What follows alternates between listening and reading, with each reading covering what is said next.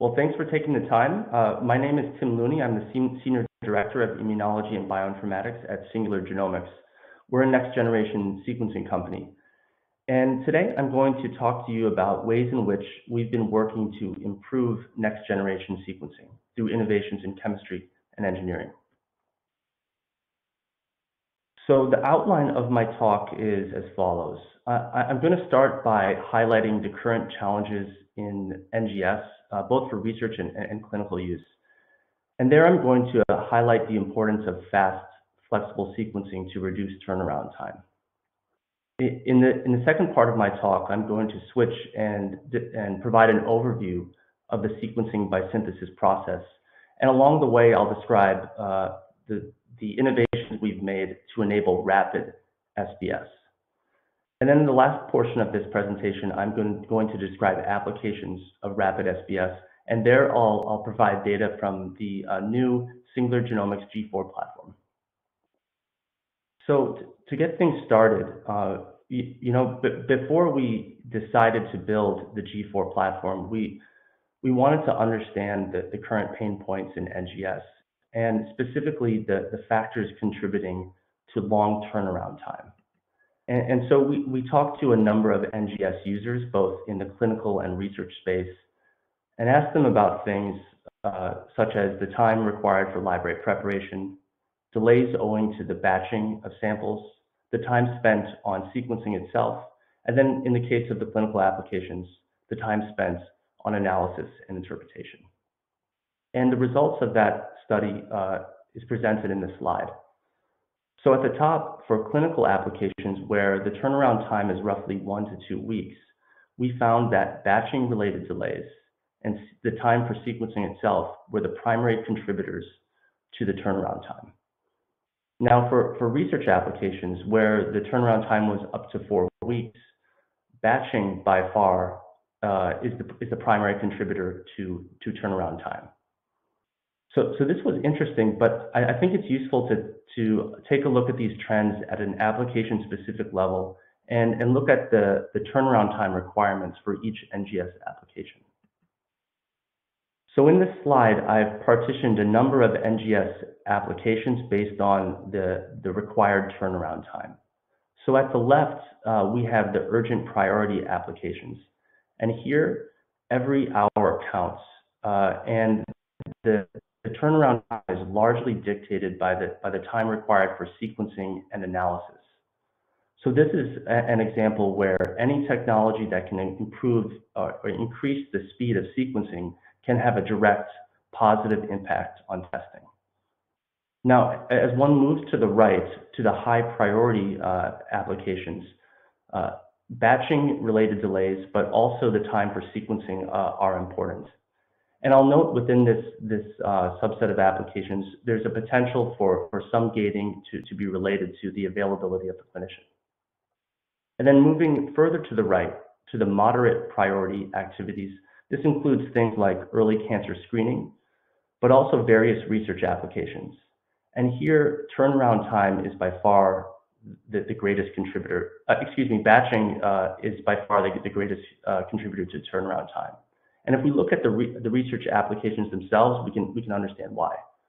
The read requirements for the research applications can vary tremendously. So something, for example, like single-cell RNA-seq or Hi-C may require 1 billion reads per sample, whereas a targeted application like immune repertoire sequencing may require in the millions of reads. So in order to address those batch-related delays, one really needs to have flexible throughput. And then on the far right, the low priority long-term studies, these studies are primarily motivated by the cost of sequencing and the accuracy. So from this, we really took home the point that speed is required, especially for the clinical applications, but flexibility in throughput is important for both clinical and research applications. So now I want to switch to describe the sequencing by synthesis process and the ways in which we've been working to improve it to enable rapid SBS. And I just want to underscore that as we approached the SBS process and sought to improve it, we really took home the lessons learned in that first portion of my talk where I discussed the importance of the fast, flexible sequencing. So I want to start by giving an overview of the sequencing by synthesis process. And actually, what I'm going to describe is optical ensemble sequencing by synthesis using fluorescently labeled reversible terminated nucleotides. This is the most common approach for SBS. It's used by companies like Illumina and Singular Genomics. And here one starts with input DNA comprising a library. Those input DNA molecules are exposed to a flow cell where they're attached to the flow cell in a process called templating or seeding. After the DNA molecules are templated, they are then clustered to create copies. And each cluster may consist of hundreds to thousands of copies of those original template molecules. Now, each cluster will end up giving rise to a single sequencing read, and that's why this process is termed ensemble sequencing. In the next step, the sequencing occurs, and this is achieved through the use of fluorescently labeled nucleotides that have been blocked. And those nucleotides are incorporated into complementary strands through the use of a polymerase. And because they're blocked, only a single nucleotide will incorporate. After that, an image is taken of the flow cell to determine which nucleotide incorporated into each cluster. And then finally, there's a cleavage step to remove the linker between the fluorophore and the nucleotide and that blocking moiety, and the process may be repeated. And this process is referred to as a cycle. And each cycle will reveal one base of the template molecules. And historically, it's been a slow process. Anywhere between 5 to 10 minutes is typical. But in our hands, owing to a number of innovations, which I'll go into discuss in detail, we've been able to get this to under 3 minutes. And actually, I think that in the near term, as low as 90-second cycles could be possible. Now, following the image acquisition, one needs to convert the images to FASTQ files. And then finally, those FASTQ files containing the reads can be interpreted, and that can include things like aligning to the genome, calling variants, assessing the abundance of different RNA transcripts. So with this overview, now I want to turn and describe each step in greater detail. So starting with the templating and clustering, there are two types of flow cells that one can use at this step. The first is called an unpatterned flow cell. And with this approach, the flow cell enables templating and clustering throughout the flow cell surface. So that the clusters may arise randomly across the flow cell surface. And as a concept, I would say that firstly, that one of the benefits of the unpatterned flow cell is the simplicity. But the drawbacks are owing to that random distribution of clusters. In some cases, the clusters are too close to one another to enable clear imaging, and that reduces the quality. And then another issue, overgrown clusters, which are larger than the others and can also reduce the quality and throughput. So owing to these limitations, the field has generally shifted to patterned flow cells, shown at the bottom. And here, the templating and seeding is constrained to define spots across the flow cell surface. This enables even cluster sizes, and further, by controlling the distance between spots, one can precisely tune the throughput of the flow cell. So owing to those advantages, we use patterned flow cells in the G4. So the next step is the nucleotide incorporation, the imaging, and the cleavage.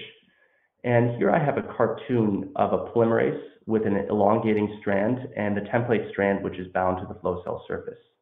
And you'll note that the nucleotides are each labeled by a separate fluorophore. So 4 colors and 4 nucleotides. This is referred to as four-color chemistry. And the use of four-color chemistry facilitates downstream signal interpretation, resulting in higher quality sequencing. And so for that reason, we use four-color chemistry. Another thing I want to point out is the linker between the fluorophore and the nucleotide. So that the linker needs to be stable, but it also needs to enable rapid cleavage following incorporation and imaging. So this is very important if one is to achieve rapid SBS. It's something we worked on a lot. It's further important because rapid cleavage also ensures that dephasing is minimized. And dephasing refers to a phenomenon where the template molecules may become out of sync, and that reduces the quality of the resulting reads. And now another point that I'd like to mention is that even the spacing and the orientation between the nucleotide and the fluorophore can impact performance. And the reason is that these modified nucleotides must enter the polymerase active site and be incorporated into the elongating strand. And that can be affected by the 3D structure of the nucleotide. Here's another place where we spent a lot of time identifying a great solution. And then likewise, with the optimization of the nucleotides, one must also optimize the polymerase itself. And because the polymerase is tasked with incorporating unnatural nucleotides, polymerase engineering is required to achieve rapid incorporation with minimal misincorporation. And then the last point I want to mention regards the accessibility of the template strand. It must be accessible to the polymerase in order to enable efficient incorporation of the labeled nucleotides, and that results in brighter clusters. And in general, there's an inverse relationship between cluster brightness and imaging time. So the brighter the clusters, the shorter the imaging time required. And again, this is another place where optimization is needed to get to that under 3-minute cycle that I mentioned. Great. So now I want to turn to the base calling and the downstream interpretation. So here the key tasks are to process the images acquired during those sequencing cycles, and that has to occur at the same time that the sequencing is real-time processing that must occur rapidly. And after the FASTQ files are generated, then they must also be interpreted, and that's often involves computationally intensive tasks like alignment and variant detection. And so this is a challenging problem. On the slide at the right side, you can note an image of a pattern flow cell. I just want to convey that these are large images, and in order to do this rapidly, one needs to carefully consider the hardware needed to accelerate these tasks. So in this next slide, I want to describe the hardware, the main hardware options and what we've decided to go with. So the first type of circuit relevant to this task is called an FPGA, or Field Programmable Gate Array. This is a type of configurable integrated circuit which can enable application-specific acceleration. And one of the big benefits of an FPGA is the low power consumption. So it's good for things like mobile devices. And in fact, FPGA was one of the first approaches to accelerate some bioinformatics tasks. The downside to FPGA is that it's very difficult to program. So it can take a lot of time to accelerate an arbitrary piece of software. Now, the second type of relevant circuit is a GPU, or graphics processing unit. This is a type of circuit that was originally designed to accelerate manipulation of images, but it's since been used for a variety of computing tasks. And what's interesting here is that the GPU processing power has increased tremendously in recent years. It's actually surpassed Moore's law.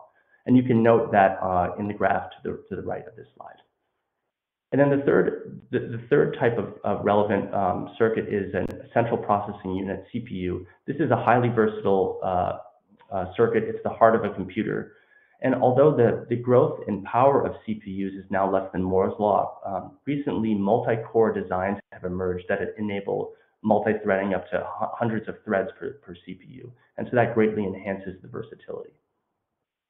And so, owing to the advances in CPU and GPU power, that combination is a very attractive approach for this downstream image analysis and interpretation. And in fact, in our hands, I think a 30-minute turnaround time is possible to analyze a whole 30x genome using an integrated GPU-CPU solution. And the last point I want to mention about the GPU-CPU approach is the availability of those resources in the cloud. They have excellent availability in the cloud, which enables one to easily transfer an accelerated workflow to the cloud to run at scale.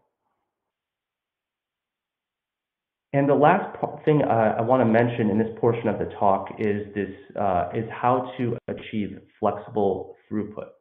And there are two main ways that one can accomplish this. The first is through the use of multiple flow cell types, each having a different read capacity. And the second is through the use of enabling multiple flow cells per run. And in the case of the G4 platform, we've taken both approaches.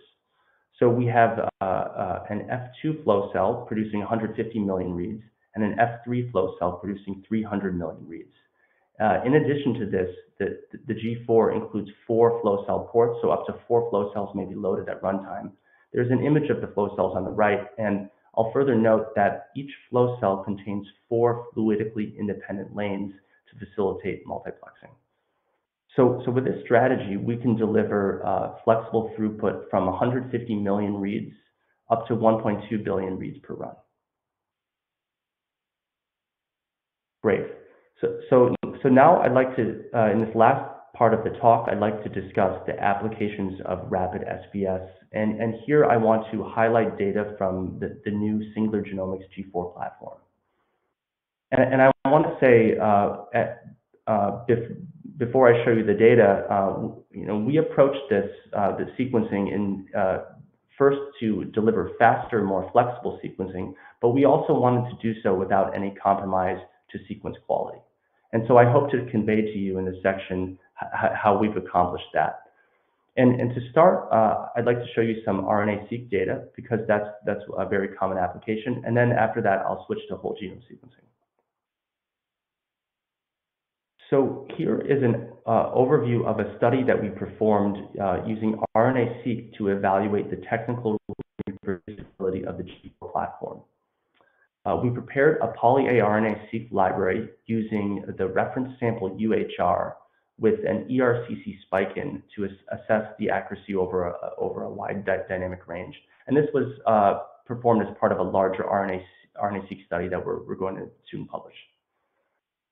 And the sequencing following library preparation, the sequencing was performed on 2 separate G4 instruments using an F2 flow cell and 2 by 100 base pair reads. And after the sequencing, the reads were downsampled to 25 million reads per sample. And following that, transcripts were quantified using STAR and Salmon. So in the lower left of this slide, I have a table highlighting the high-level run metrics. So one can note that the Q30, percentage Q30 for both read 1 and read 2 of the 2 replicates is about 85%. And then if we turn to the upper right-hand corner of the slide, we have the correlation between observed counts for the ERCC spike-in versus the expected counts. And we see a high correlation for both replicate 1 and replicate 2 with results that are quite similar across the technical replicates. And below, we have a correlation of transcript counts across the 2 replicates. And here again, a very high correlation, 0.995, suggesting that the platform has excellent technical reproducibility. But I think a really interesting question is to ask how this data compares to the data produced by a more conventional SBS platform. And so what we did to address that is to take the same input material, UHR with ERCC, and submit it for sequencing through a third party with the NextSeq 2000. And then we took that data and compared it to the sequencing performed on the G4. And here are the results of that comparison. So taking a look at the upper left, the correlation of transcript counts between the Illumina and G4 replicate, technical replicate 1, we see again a high correlation in transcript counts, 0.993. And I'll note that the correlation across platforms is nearly the same as the correlation of technical replicates within platforms. So I think that speaks to the fact that the data is quite similar across these two platforms. And consistent with what one might expect from this high correlation in transcript counts, we also see very similar profiles of gene body coverage below. And then in the middle, the number of detected genes across both data sets. And then finally, the distribution of reads across genic and intergenic regions.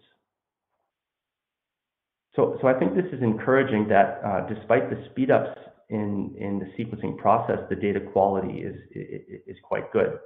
But perhaps a more rigorous examination of the data quality would be one that involves variant detection following whole genome sequencing. So to address that, we decided to sequence the NA12878 reference cell line using 2 by 150 base pair reads. And we did this using 4 F2 flow cells, each of which produce 150 million reads, and thereby produced about 700 million 2 by 150 base pair reads total. So taking a look at the bottom left, the metrics, 4 flow cells, the percentage Q30 for read 1 and read 2 from each of those flow cells. And again, here you'll see the Q30 scores in the high 80s to low 90s. Now, if we take a look at the upper right-hand of this slide, we can note the quality score distributions across read 1 and read 2. Very similar quality score distributions, suggesting that there's not a difference in quality between read 1 and read 2 of the paired end reads. Then moving below, the observed versus predicted quality. This plot shows how well calibrated the quality scores are. And we see excellent concordance between the observed and predicted quality. And I think this highlights one of the strengths of the platform, that the quality scores are quite accurate. Great. Now I'd like to touch on alignment and coverage metrics. So reads were aligned to the genome with BWA, and then we assessed the coverage over high confidence regions of the genome. And here you can note at the top metrics when using 2 flow cells or 20x target coverage, 3 flow cells, which is 30x target coverage, and then the entire 4 flow cell data set, 40x target coverage. And the 40x target coverage achieved a 45x mean coverage over the genome with 99.69% of bases covered at greater than 10x. And then at the bottom left, we have the observed versus theoretical coverage as expected from a Poisson process. And we can see here again that there's a great consistency between the two, suggesting that there is even coverage. And then moving to the right, the normalized coverage as a function of the GC content. And one can note that there's even coverage over a broad range of GC content. There is a modest reduction in coverage as one goes to the extremely high GC, but it's not anything out of the ordinary from what has been reported in literature. And then on the right, a Circos plot giving the global view of the results. The innermost ring shows the coverage across the chromosomes, and then the middle ring, the GC content. So this is encouraging, but I think really one of the best ways to evaluate the data is to assess the accuracy of the reads following alignment. And so this slide does that very thing. I think it's quite an important slide. So on the left, we have the accuracy of read 1 and read 2 as a function of cycle. And this is showing for each of the 4 flow cells in the study. One can note the high accuracy over a broad, over the entire read Moreover, the accuracy profiles for read 1 and read 2 look quite similar. And so I think, again, this speaks to the fact that read 1 and read 2 with this paradigm sequencing approach are quite similar in quality. And then on the right, we have the error rate broken down by error mode. And here one can note that the errors are dominated by substitution sequencing errors, with insertion deletion errors quite rare. It's actually hard to see them in the plot. And this profile is interesting, I think, because it looks quite similar to what one would expect from an Illumina platform. And that suggests that the data from this G4 should be compatible with software that is designed for Illumina data. And so to address or to assess that question, we decided to perform germline variant detection using the Google Deep Variant algorithm and a model that had been trained exclusively using Illumina whole genome sequencing data. So we took that model and we applied it to our data set without further training. And this slide shows the results. We have the metrics, the performance metrics at 20x, 30x, and 40x target coverage.